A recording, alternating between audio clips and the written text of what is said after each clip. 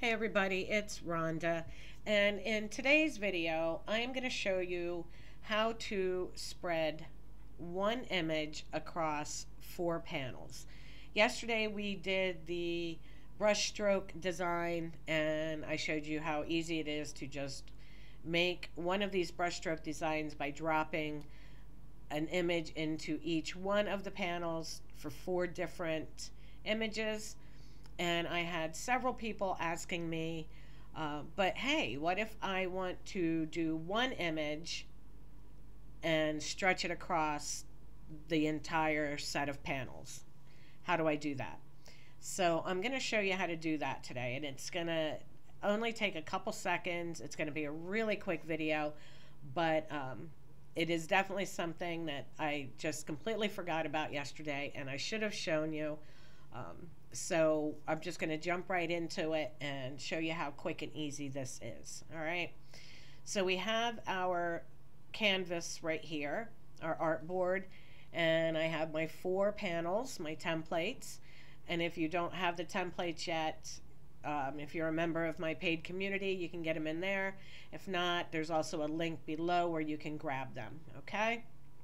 So, I have my 4 panel template open, and over here I have this little Easter image with bunnies and a chick inside of an Easter basket. And this is the image I want to spread across all 4 panels. All right. So the first thing I'm going to do is I'm going to look at it here and decide how I want this. And I'm thinking I want it pretty much like this. I want my bunnies in the center panels so you can see everything, so we get most of the image. So the first thing I'm going to do now is come over here and drop this right inside my far left panel. And you can see what I have here is the part of the image that I really want over here. So I'm going to double click on this and I'm going to slide it to the right until I have this just about where I think I want it. And I'm looking at it and this looks to be just about in the center. We're going to get some of the basket in both the far left and the far right panel, and then our bunnies and our chick are right there as well. I could come this way a little more, but I think right about there is where right about here is where I want it.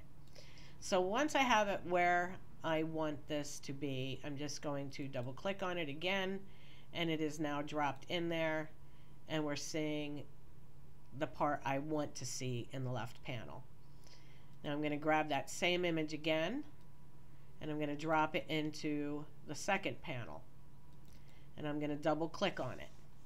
Now if you look closely, you can see the entire image here, and you can also see the panel behind it, and you can see the image showing up behind it. So what we're going to do is we're going to take this now and we're going to drag it to the right until our image matches up perfectly. Okay, if you go too far, you can see it gets blurry.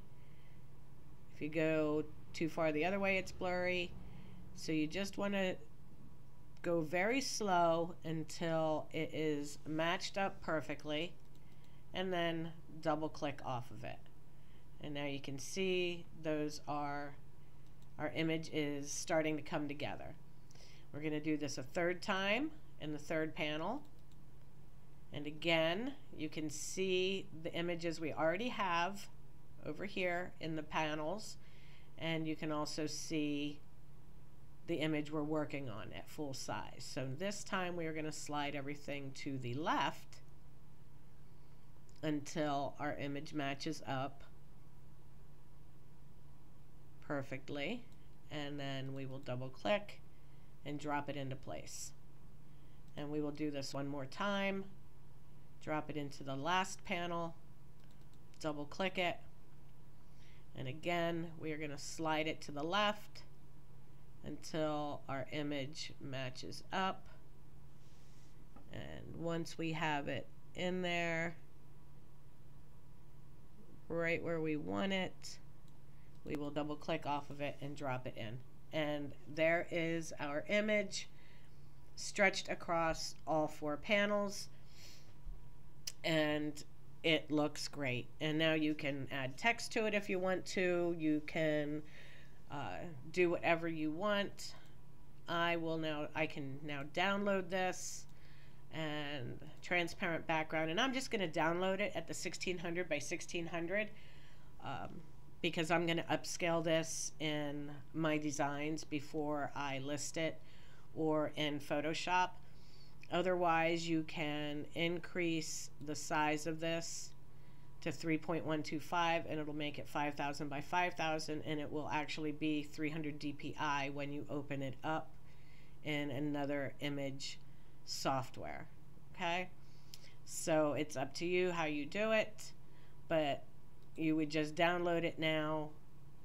If you want to upscale in Canva, you can grab each one of these images individually and click edit, click image upscale, and you can upscale each one of these panels and then download your file after you've upscaled, or like I do, I upscale afterwards in another program. So, but I just wanted to show you how quick and easy it is to stretch a single image across all your panels for a cohesive design. So if you have any questions, drop them in the comments. I'll answer you as soon as I can. Make sure you like and subscribe, and I will see you next time.